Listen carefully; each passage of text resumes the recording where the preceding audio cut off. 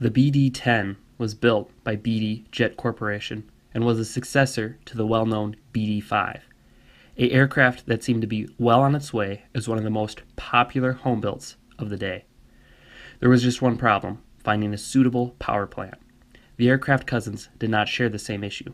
The larger BD-10 used a reliable and common engine of the day, the General Electric J85, found mostly in Learjet Model 23s. Construction of the BD-10 was fairly conventional. Aluminum sheeting was used in most of the airframe. The all-metal aircraft had a dry weight of 1,600 pounds, similar to the admirable Cessna 172. With full fuel, the BD-10 weighed in at 4,400 pounds, and with the J85, it was overpowered, a major advantage. Estimations on the performance of the BD-10 were amazing.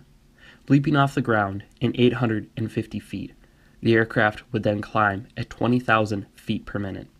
Leveling off at 45,000 feet, it would then acquire a cruise speed of 590 miles per hour, and at full power, Mach 1.4.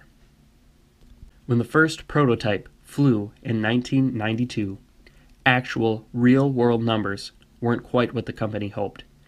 Empty weight alone ballooned to 2,250 pounds. Weight and balance then came out of limits, and the fuel capacity had to be cut to 263 gallons, reducing the range from 2,000 down to 1,500 miles.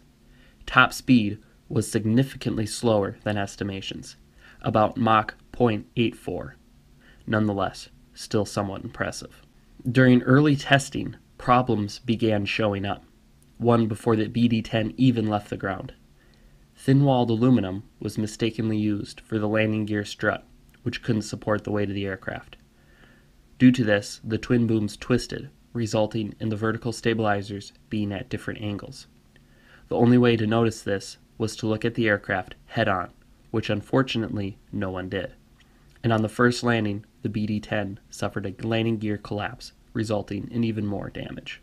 In 1994, while en route to the Reno air races, the BD-10 prototype experienced wrinkling on the skin of the vertical stabilizers. This was caused by excessive flex, a common problem for aircraft longer than their wingspan, and the BD-10 had a length of almost 30 feet, while the wingspan was just barely over 20. This issue was addressed by installing larger stabilizers. This brought the weight up to 2,410 pounds, and unfortunately did not fix the problem. Overall, 5 BD-10s were built. 3 of those crashed, killing their pilots. One reported that the aircraft disintegrated around him. In 1996, the company couldn't keep up with the issues that kept arising, and they scrapped the project. The BD-10 was very ambitious, and maybe with a larger power plant, supersonic flight was feasible. However, it could be the only home-built aircraft that promised Mach 1.4 to exist.